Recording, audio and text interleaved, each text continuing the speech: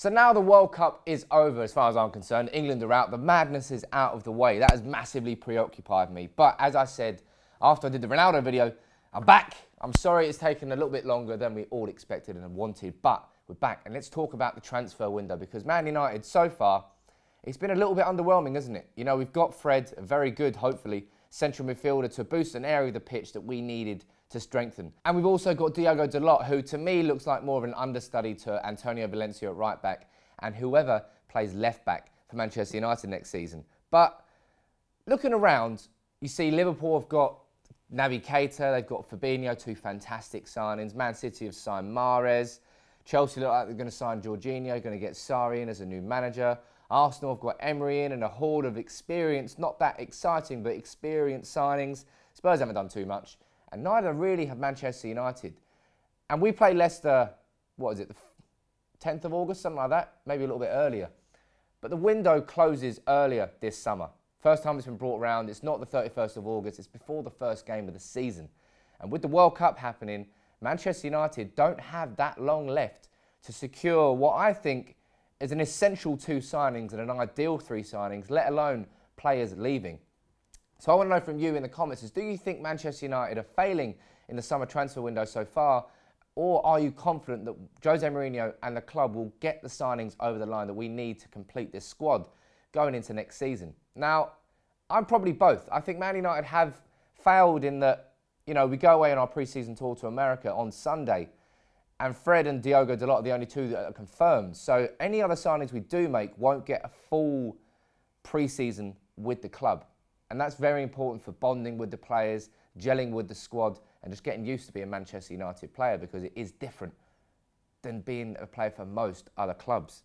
Now, ideally, we would have signed the players before the World Cup. That would have left us in the best situation, because then we would have had plenty of time to get the transfers out of the way. They would have been bedded into the squad. Happy days. We haven't really been able to do that. But on the flip side, I'm still confident that Man United and Mourinho will get the signings over the line in the next 3 weeks. Now, I think we need a new centre-back. I think we probably still need a new full-back and ideally a left-back. You know, I don't want another season of saying, oh, why aren't you playing Luke Shaw, Jose Mourinho, being stuck with Ashley Young. You know, he had a fantastic World Cup, but it's still Ashley Young, and I'm still convinced that we are not capable of properly moving forward as a club with Ashley Young at left-back. He's too limited. He's not a modern-day left-back. He'll do a job, but he's not a modern-day left-back, and we need that. So I still think we need a left-back and a centre-back, and ideally probably a new right winger.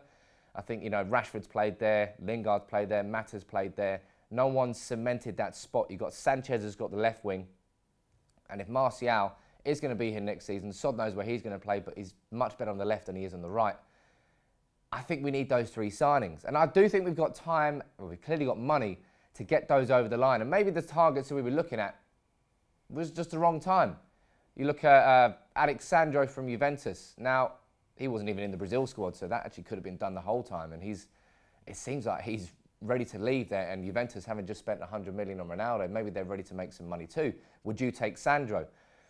Then centre-backs, I don't know who we're looking at. You got Alderweireld. Yes, that's a player we've definitely been linked with. But, you know, after he played so well with England, should we consider him for Harry Maguire? A proper old-school British centre-back, massive forehead, just barges through players to get headers. He could be a perfect complement to Eric Bailly. But then Victor Lindelof, he had a pretty good World Cup with Sweden.